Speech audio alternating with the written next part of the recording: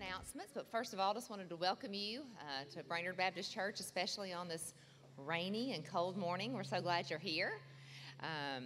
Just a few announcements for you. With the new service times changes, we've got a lot of different life groups at different times.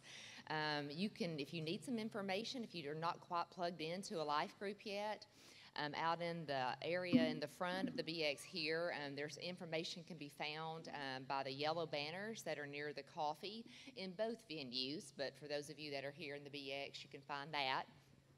I do want to let you know about next Sunday on February the 19th at 5 o'clock will be our quarterly business meeting in the sanctuary. And this is when we discuss the business matters of the church. If you're a member of Brainerd Baptist Church, we want to really encourage you to be present and just be a part of this. Also, on another note, we are going to be celebrating after the business meeting Martha King.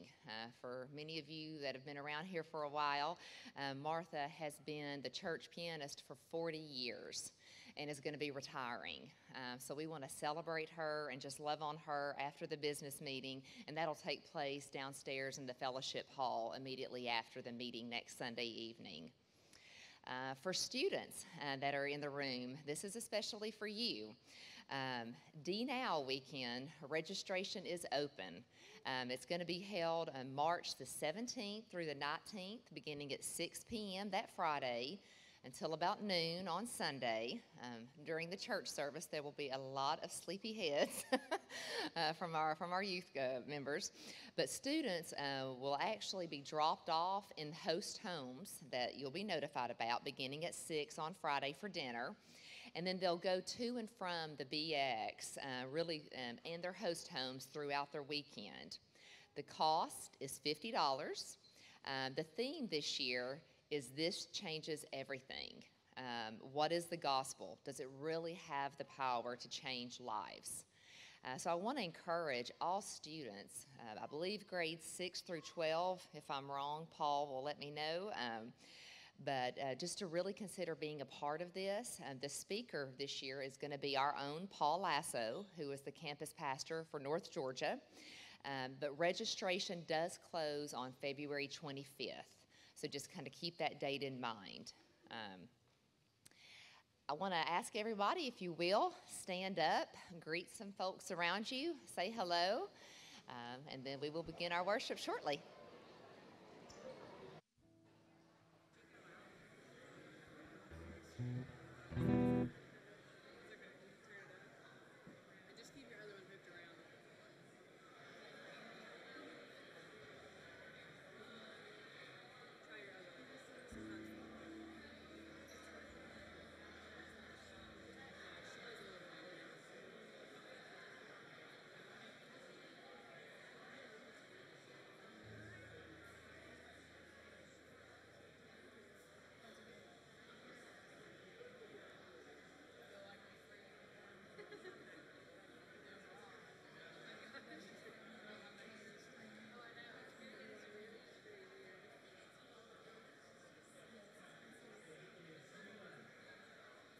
As you are finding your way to your seats, please remain standing. I want to read a passage of Scripture to call us to worship today. If we haven't yet met, I'm Curtis. If I didn't get to meet you before, I'd love to meet you afterwards. I'll be in the lobby there. This is like our focus for our service today. Matthew 11 says, Jesus speaking, "Come to me. Come to me, all of you who are weary and burdened, and I will give you rest." So it's actually an invitation, and I want to extend that invitation. I think it's the invitation of Jesus. So Jesus would say to all of us, to everyone who is filled with anxiety and needs peace, to everyone who walked in this room searching for the truth in the middle of a very confusing world, for all those who feel like they're running hard and still not making any progress, for those who are grieving and need God's comfort, for those who sin and need a Savior. I'm grateful to be a part of a church that opens our doors and welcomes you in. And I hope you don't think it's trite, but I can say, like, Jesus is glad you're here. We're in his presence. We're going to sing about him. We're going to sing to him. So I want to thank you for being a part of our worship service. This is an invitation, not just to listen to, but participate as we sing to the God who is greater than all. Let's sing, church.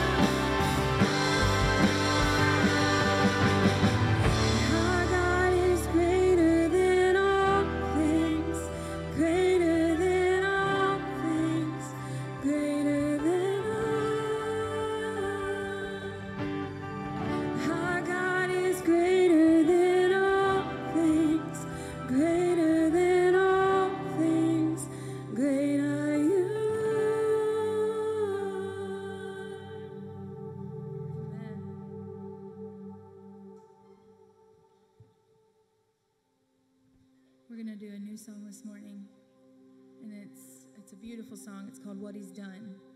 And when you think about, if someone asks you right now, what has Jesus done for you? I think most people in the room would happily, joyfully say, He died for me. He defeated death for me. He has made a place for me to be with Him in eternity. Amen? That's a beautiful thing, but what about all those other beautiful things that come along with that? He has won freedom for us. We are overcomers because He overcame first. There are all these beautiful things, and so this is a song of celebration to just give Him praise for what He has done, all the glory and the honor to Jesus.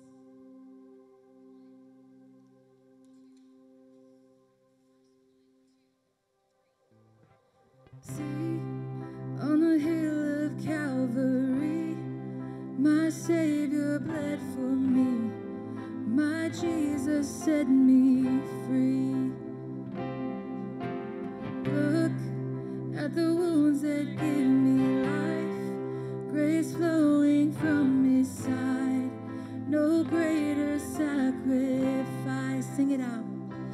What He's done, what He's done. All the glory and the honor to the Son. My sins are forgiven. My future is heaven. I praise God for what He's done.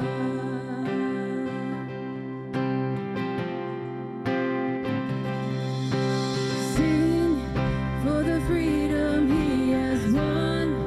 Even death is dead and done. His life has overcome. Speak, say the name above all names.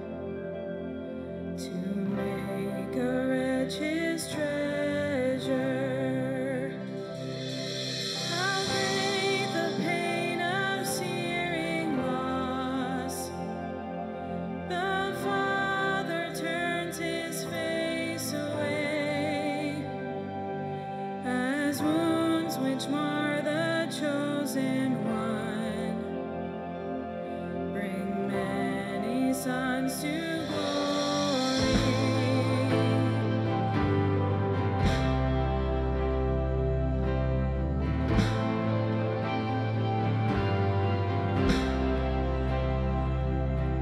Behold the man upon a cross, my sin upon his shoulders.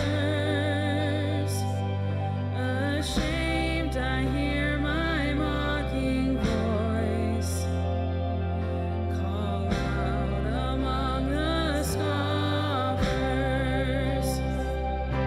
It was my sin that held him there until it was accomplished. His dying breath has brought me life. I know that it is finished.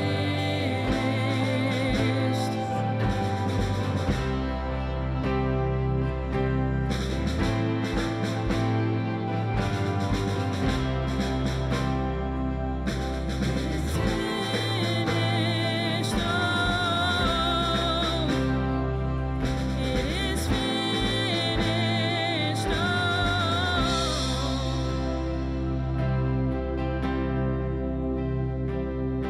I will not boast in anything, no gifts, no power, no wisdom, but I will boast in Jesus Christ, his death and resurrection.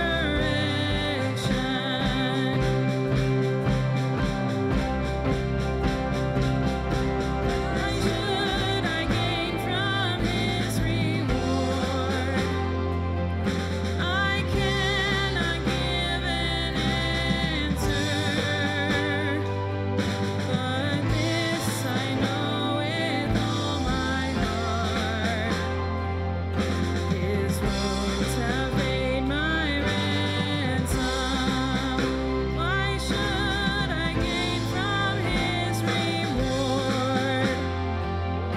I cannot give an answer, but this I know with all my heart.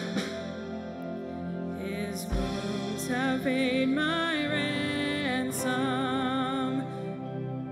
but this I know with all my heart. His wounds have paid my ransom.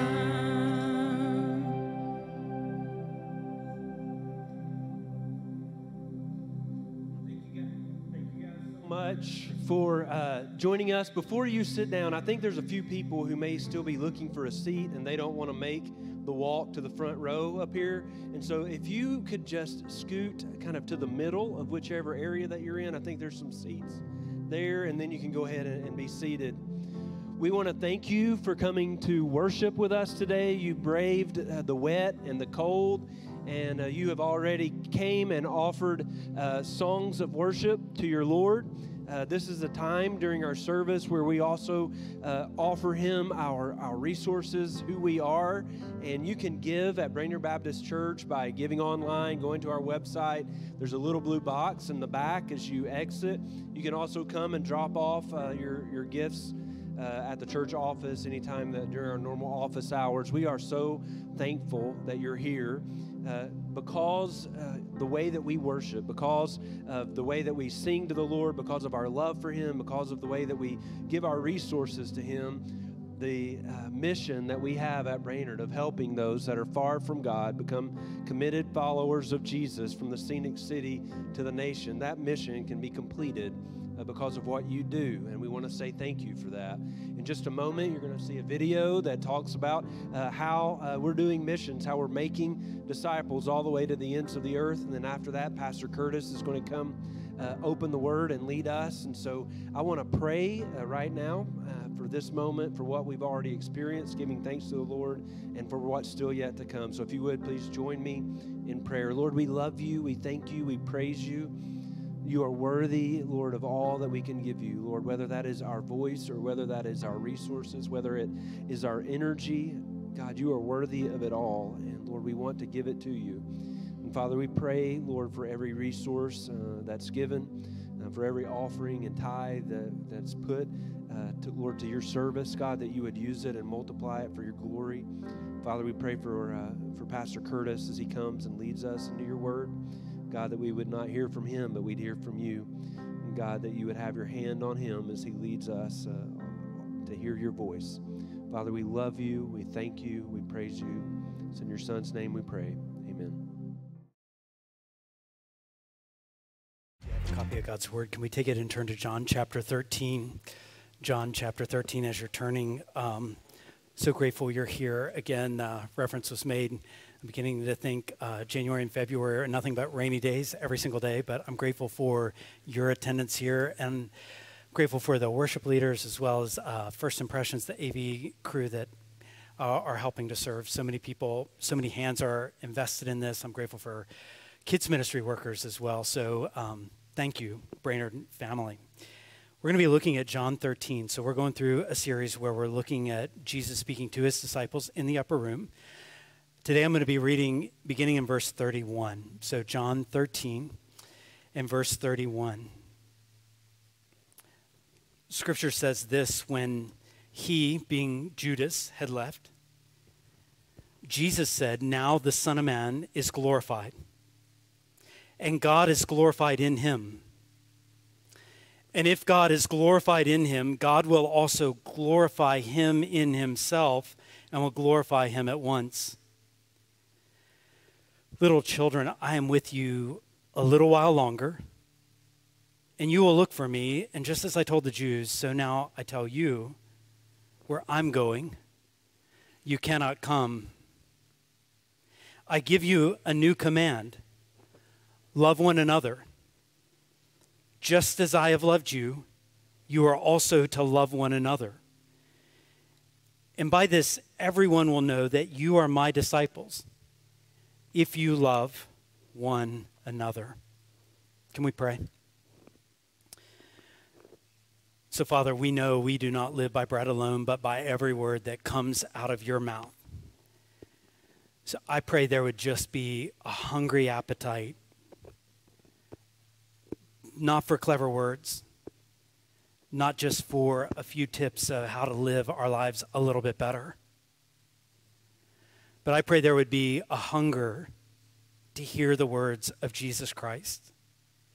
And by your Spirit, take those words, plant them into our lives so that we look different, and we talk different, and we act different, and we love different because we've heard them. We ask these requests in Jesus' name. Amen. So you know as well as I do, a lot of times movies begin with an initial scene, and the initial scene will basically set the stage. Maybe a few of the main characters are going to be introduced, and a few situations that are, you kind of got to get the gist of the original, that initial scene, so that you understand the rest of the movie, the rest of the plot line as it unfolds. I believe that's a little bit of what happens at the beginning of John 13. We talked about this last week. We're not going to go over it completely again, but there is kind of this initial glance that John wants us to know what's going on when it comes to Jesus and his disciples, what he says. So one of the things John wants to make sure we know is how much Jesus loves his disciples. And so everything we read in John 13 and 14 and 15 and 16, everything that we read is going to be kind of cast with this vision that Jesus loves his disciples all the way to the end. And I don't believe that's just the original 12. I'm looking at disciples that Jesus loves. So as we hear his word, we don't have to wonder whether he's mad at us, whether he's angry at us, whether he's disinterested. We know he loves us. But verse 2 of John 13 also kind of casts a glimpse into the rest of the chapter as well, saying Jesus knew that it was his just about time for him to depart. And so everything we read also in John 13, 14, 15, 16, 17 is going to be with this view of Jesus knowing his time had come and he is getting ready to depart. So these set the table. The verses I read a moment ago, kind of with that table set, they're really going to teach us some things about two subjects, and that is glory and love. Glory and love. By the time we get to verse 31, and hopefully you still have your Bibles open there. By this time, Judas has left. He is left to, Scripture says it's dark, and it's kind of a picture, isn't it? There's a darkness about the whole scene. He is left to betray Jesus, to hand Jesus over to his enemies. And that is when Jesus says, I want you to notice the word, it should be in bold, now the Son of Man is glorified. And God is glorified in him. And if God is glorified in him, God will also glorify him in himself and will glorify him at once. The word you saw repeated and repeated and repeated is the word glory. And I want you to see, I want us to grasp, even as Jesus speaks in love, preparing his disciples for his departure, glory is seen in the death, burial, and resurrection of Jesus. Glory is seen, which I would guess we better get clear on something, and that is exactly what does glory mean? It's used 5 times in that passage. Glory or glorify is used 5 times just in those short amount of verses that I read. So I find that glory is one of those words, kind of a church word, Bible word, where we kind of have an idea what it means, but it can be a little bit fuzzy. We may not have like specific clarity and some definition of exactly what the Bible speaks of when it talks about glory. So if you read ancient languages, the idea of glory is something even like a weight, something heavy, something valuable, something heavy. But it's not just that. It's also this idea of, you can see it or it's evident. So there's an idea of some weightiness that has a radiance about it. As a matter of fact, kind of putting a few things together, I have this description of God's glory, and part of it is like it's just cobbled together, a little bit of home cooking here as far as this description. I think that a little bit of John Piper's mixed in here as well. But a description of God's glory is his infinite worth, the infinite worth of his perfections, and I could use the word attributes, but when you're talking about God, it's not merely that he has attributes. Everything about God is perfect. All of what makes God God, all of who God is, the infinite worth, the infinite value of all that, gone public, put on display. Glory, it's a description. It's probably not even a full definition, but at least it's a description that helps my mind process when I read the word glory a bunch of times. Okay, what exactly is it talking? It's the infinite worth, God's glory, infinite worth of his perfections put on display. So when you take that and you map that back on this passage, so verse 31, we go back to it.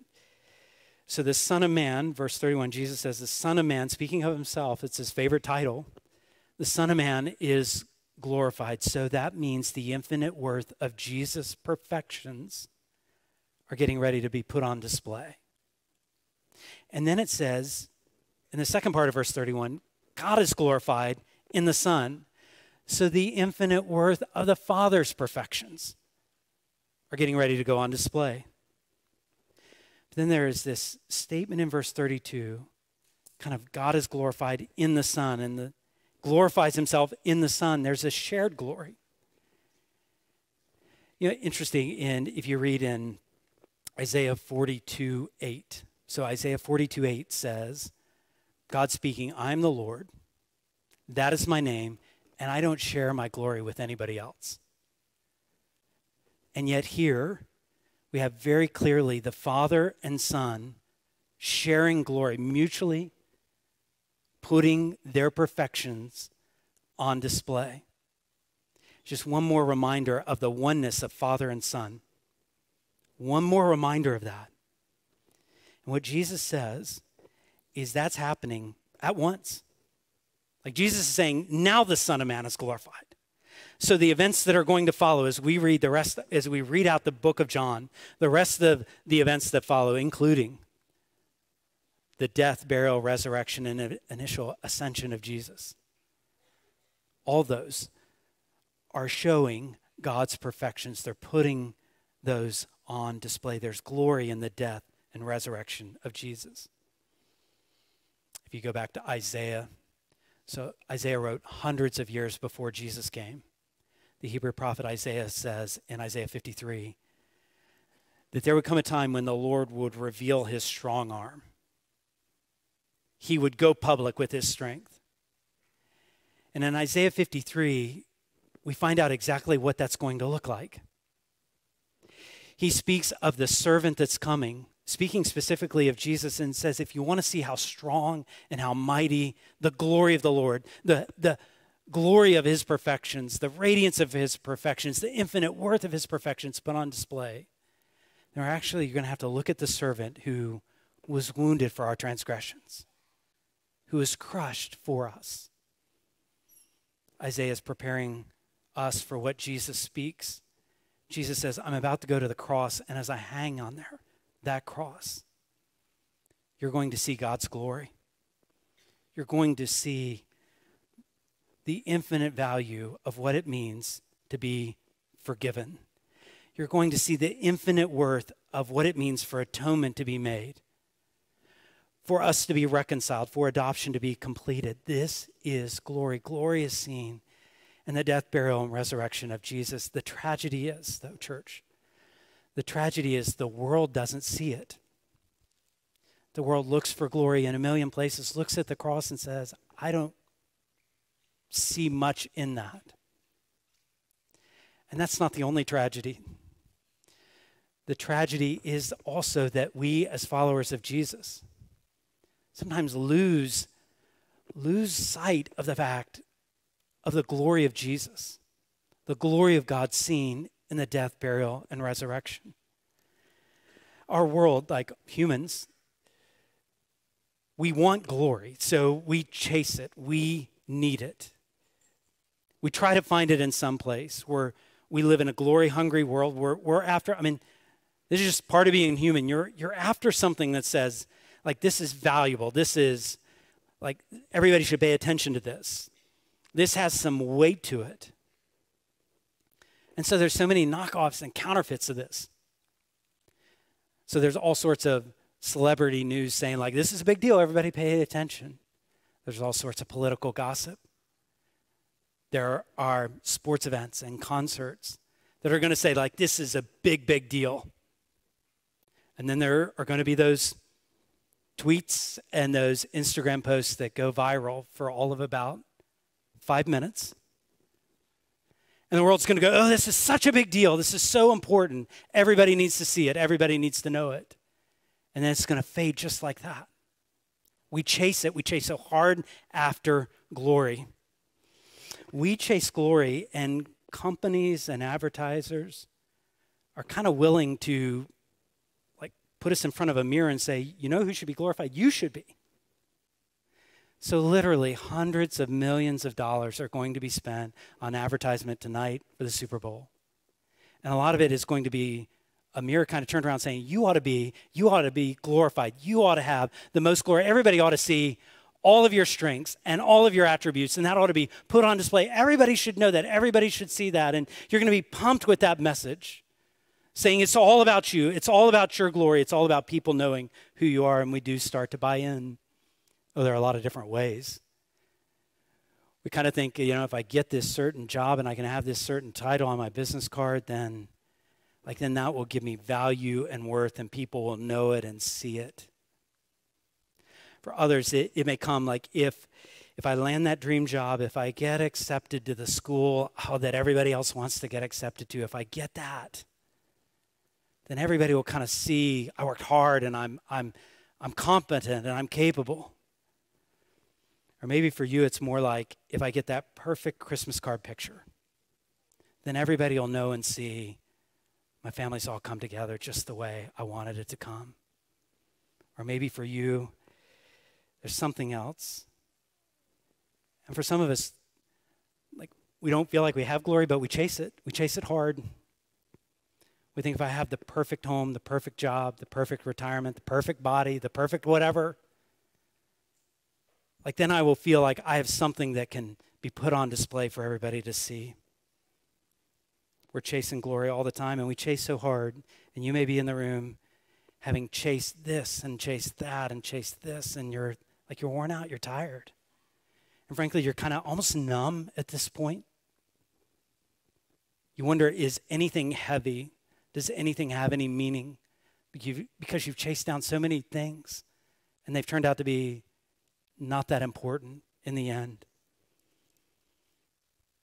Jesus' words put his disciples on the spot. It's actually, I want to put us on the spot with a question, and that is God's glory really driving my life? I mean, the weightiness of the infinite worth of God's perfections put on display on the cross, the resurrection of Jesus. Is that really driving your life? What if you began to reflect on that? When I mean the perfections of Jesus, the perfections of the Father, I do mean when you look to the cross, you are going to see perfect justice, and you're going to see perfect goodness. When you look to the resurrection, you're going to see perfect sovereignty, perfect wisdom, perfect grace. All of these on display for us to see. Is that driving? I don't know where you find meaning. I know there's 1,000 places we could chase it. But what if we stop for a moment and realize, here's what gives my life meaning. I am not my own. I've been bought with a price. That is worth living our lives for. That will give our lives meaning. What if we're seeking our purpose? Like, why am I here? What difference can I make? What if we got a grip on this fact that the cross of Jesus Christ calls me to something much greater than I am? The good news that in Jesus, God is reconciling a bunch of rebels to himself. And we are entrusted with sharing that message and living out that message as if it's made a difference in our life. That's a purpose that 1,000 things you could chase will not give. It will never give. What if this became like the center point of our community, our partnership? What if we recognize we're gathered around people who share this in common? We're all about Jesus. We're all about him being glorified. It shows up. It shows up when we gather. It shows up in the rituals, the symbols we do. I mean, it's an odd ritual, if you think about it, to just dunk someone in water. But we're doing more than just an odd ritual. We are saying, just as Christ was buried and rose from the dead with new life, so I'm with him. I'm identifying with him when we take the Lord's Supper. It just really is common. It's just bread and juice. It's so common. And what we're saying is, I identify in this ritual. With this symbol, I identify with the one whose body was broken for me, the one whose blood was shed for me. Is God's glory driving your life? It's worth asking that question. It's worth probing that pretty hard. I promise you, there are many competitors to it. It's worth digging another layer deeper to go, is that really driving what gives me meaning and purpose and community? And we sing of the cross. We sang of it a few moments ago. What he's done, and our attention was like, we're going to look at the cross. We're going to do it every single week. We're going to sing about it. We're going to remind ourselves that that is what drives our life.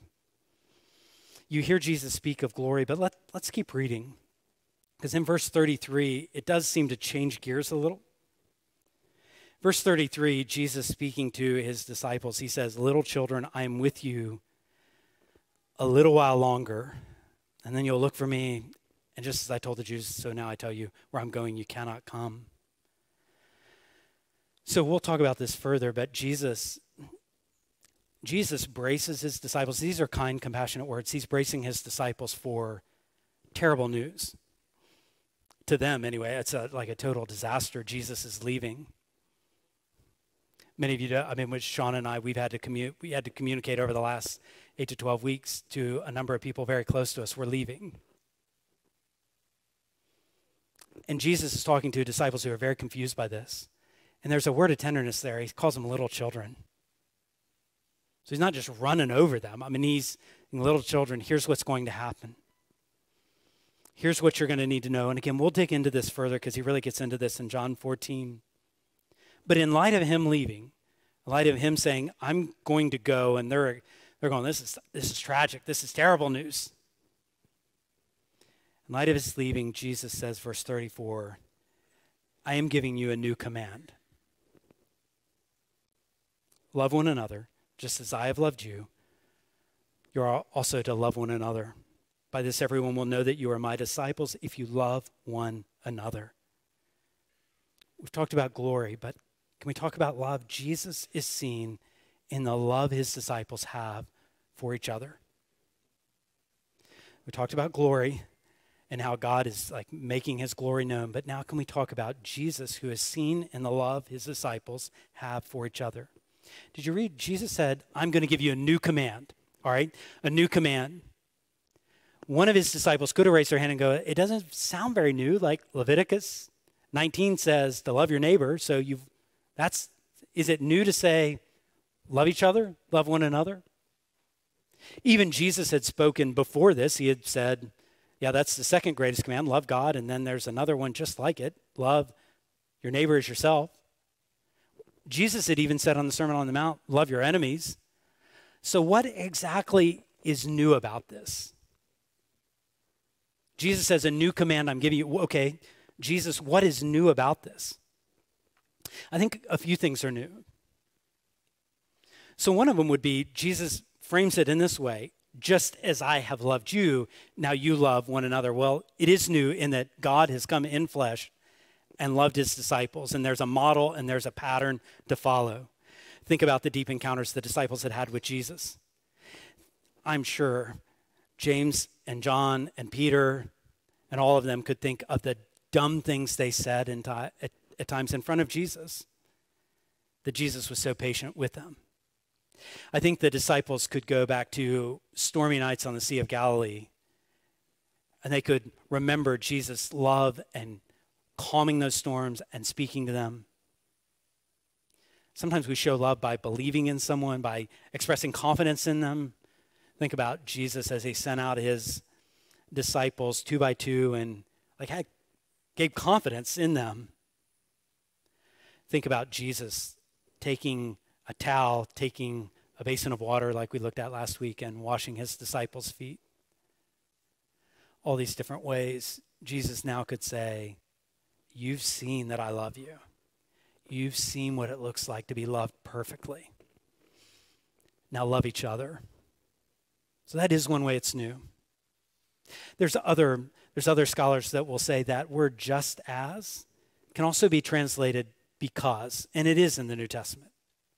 So sometimes it could read this way, because I have loved you, you can love each other because you've experienced the love of Jesus. I mean, Paul would say it this way in 2 Corinthians, the love of Christ compels us. Like it drives us forward because we've been loved so well.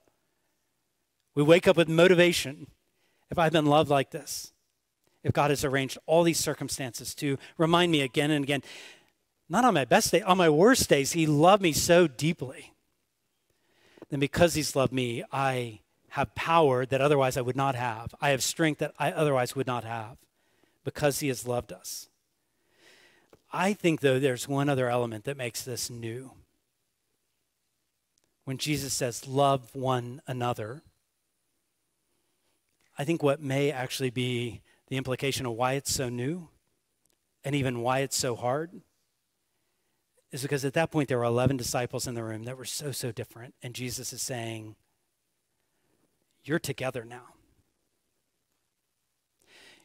You can do background studies on each of the disciples. What you will find is, even by their names, by those brief descriptions, you're going to find they were all over the map politically. You're going to find they're from different places geographically. You're going to find they had different backgrounds. One's a tax collector. One's called the zealot, like a revolutionary. They had different relationships with Rome, different relationships with the law. I mean, all sorts of things. And Jesus brings those 11 guys together and says, your commission now is to love each other. A new command I'm giving you. Here's how we're going to do it. If you're the community of Jesus, he's going to bring together people that otherwise you'd walk in a room and go, how do all these people get together? Like, how is all this group, like this group really together? And he's going to do it again and again and again and again. He's going to bring people together like that. Jesus fully intended that when we follow him, it's going to be a very diverse group. I'll think about it, the first church. So disciples here, like, make disciples of all nations. So they do. And Jew and Gentile have to come together, and he says, love each other. And different ethnicities within the Gentiles have to come together, and he says, love each other. Bear each other's burdens. Pray for each other. Forgive each other. He takes the poor and he takes the rich, and he brings them together. And he says, love each other. He takes the highly educated and the uneducated, and he brings them together, and he says, love each other. He takes those who have all kinds of strength and those who are disabled, and he brings them together and says, love each other. He takes the weak, the vulnerable, the strong in society, brings them together and says, love each other. He brings men and women together, and he says, love each other. People different from you.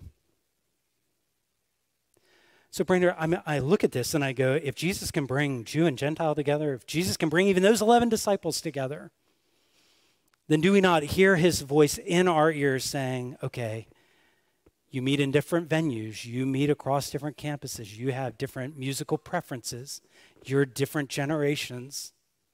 Okay, love each other. Love each other. Paul would say in 1 Corinthians 13, there's faith, hope, and love, but the greatest of these is love. The first fruit of the Spirit that Paul would name, this is the evidence of the Holy Spirit's work in our life. The first fruit of the Spirit is love. You know, the world, I find it can give us tons of advice. Social media has no problem teaching us how to cultivate and create a community, really curate a community around us that looks just like us. You get pumped with all the things that you're interested in. All the technology just sends you more what you want, sends you more people that are just like you. And it's so easy. We like those people because they're just like us. They think like us. They process the world like us. And into that, you step into the world of John 13 and you hear a new command. It's hard to hear. At times it's much easier to be sold on Jesus, but really irritated with his followers. Much, much easier there. Sometimes we don't hear it. My wife's, Shauna's a preschool teacher, and sometimes she has to tell the preschoolers, like, are your listening ears on? Are your listening ears on? There's part of me that says, like, disciples, are your listening ears on? I don't think they were, because Peter, you just keep reading to the end of the chapter. You know what Peter does? He changes the subject. Lord, can we go back to that place where you said you were going to leave? I want to revisit that subject. Jesus has just given him a command. Peter's first thought is like, can we go back to that other thing? And that's our impulse. Why are we far more interested in debating this, nuancing this, making sure those people have the right stance? I mean, why do we go there so quickly? Why are we interested in church politics and Bible studies when Jesus gives us this command? I do think we don't make it a priority, and I also think when we hear this love each other, I do think there's sometimes pain attached to it, because some of you in this very room here, you have loved the believers. You have been a part of a diverse community that began to fracture and fall apart. And so your idea right now is understandable. You go, yeah, I tried that. But I kind of found out church is a contact sport, and I got hurt. And by hurt, I mean there are painful stories, bitter endings, brutal disappointments, and friendships ruined. And I kind of told myself, I don't think that I can lean into that anymore. I just want to call on all of us to take steps of faith, to believe Jesus really did know what he was talking about. He really did set up this community the way it's supposed to operate. And maybe you pray again like, Lord, I will lean into loving my brothers and sisters, but it's hard. Will you help me? And I think that would be a prayer Jesus would love to answer. As I read these words, as I read the very words of Jesus, I am really struck. I mean, this has been a pretty special season. So coming back to Chattanooga, coming back to Brainerd has been so special, but also the privilege of just being in this city, and it's a city that's easy to love. As we've kind of gotten reunited with this city, I really am amazed at all the people. It's at Erlanger Hospital, and I'm amazed at all the people. I've had plenty of time to sit at the 75-24 split and think of all the people that seem to be in Chattanooga right now. I drive by townhouses and condos and this development and that development, and I think, okay, I mean, I'm a part of a church. We're a part of a church that wants to be strategic. How do we love? How do we serve? How do we care? How do we show up? I'm assuming that God in his infinite plans is sending people from all over the country, all over the world even, to Chattanooga, to this area. And so I think we're all how are we strategic? How can we meet the need? How can we introduce Jesus to these people that God is sending to our area? And at the risk of oversimplification, I think I got step one. By this, all people will know that you're my disciples by the love you have for each other.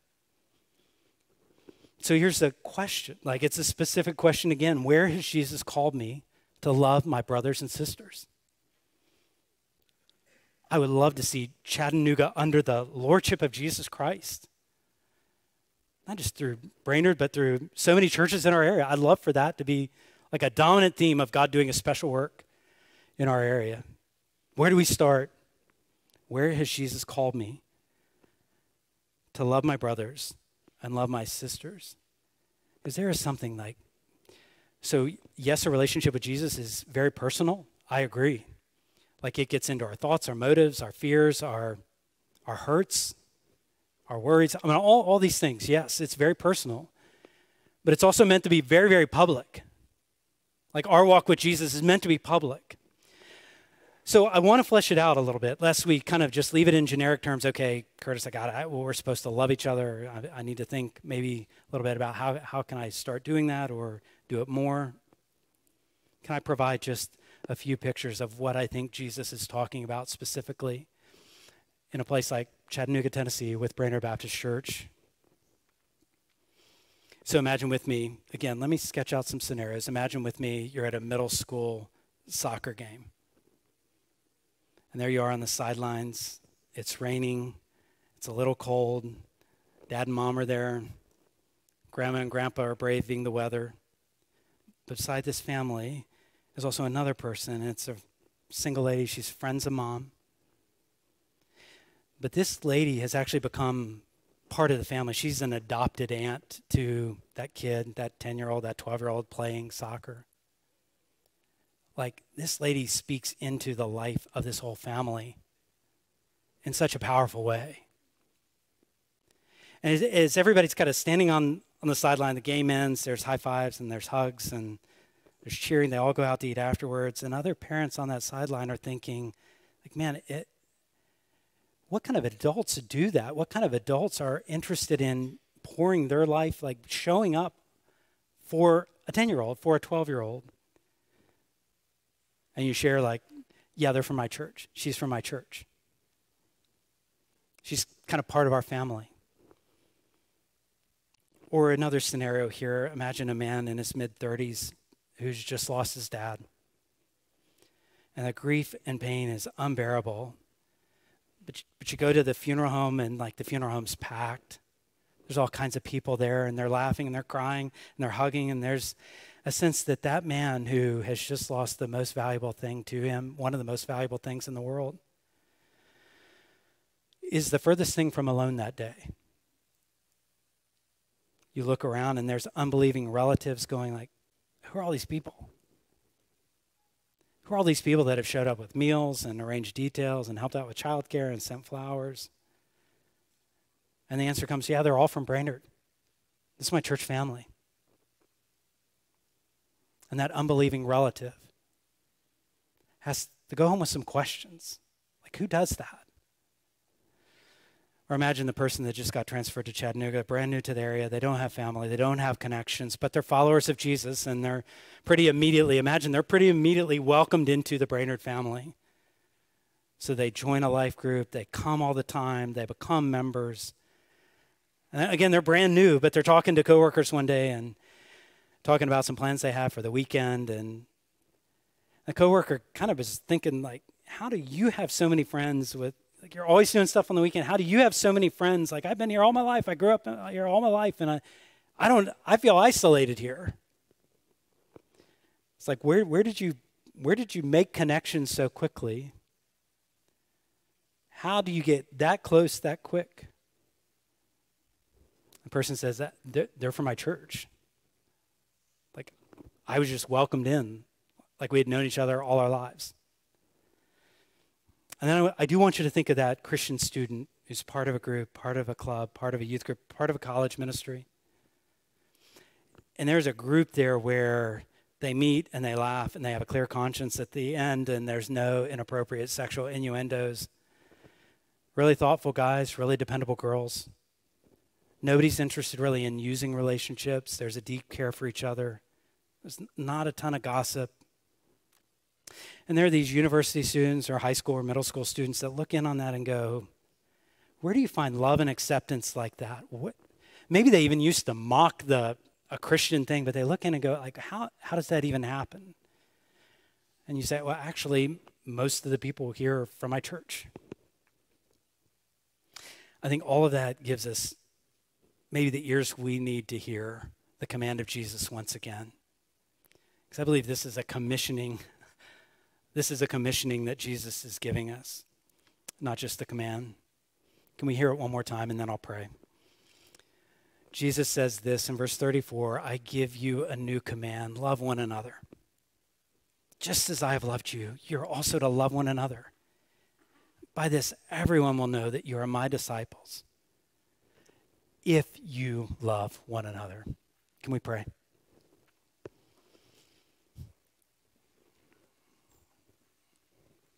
Father, you have loved us so much that you sent your one and only Son into this world.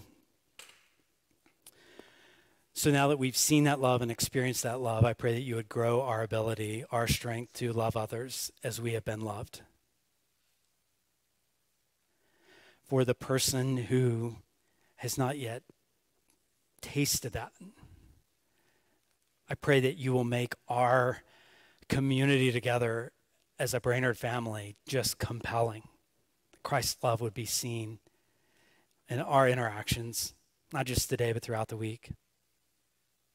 Lord, in doing that, we pray that the infinite worth of your perfections would go on display. We pray that you be glorified. So we ask this in Jesus' name. Amen. I invite you to stand. Let's sing.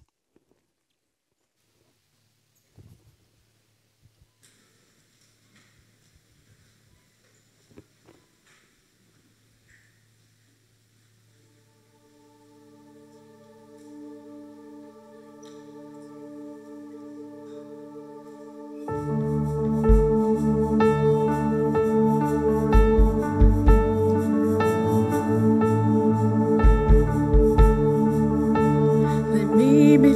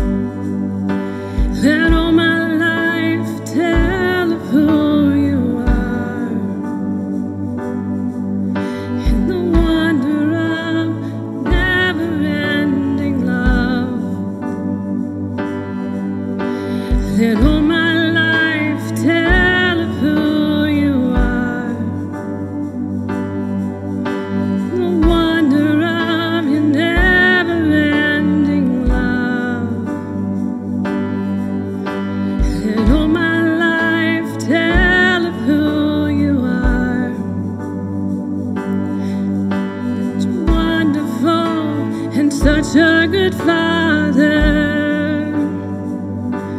You are wonderful and such a good Father. So help me to love with open arms like you do. A love that erases all the lies and sees the truth. Oh, that when they look in my eyes, they would see you. Even in just a smile, they would feel the Father's love. Even in just a smile, they would feel the Father's love.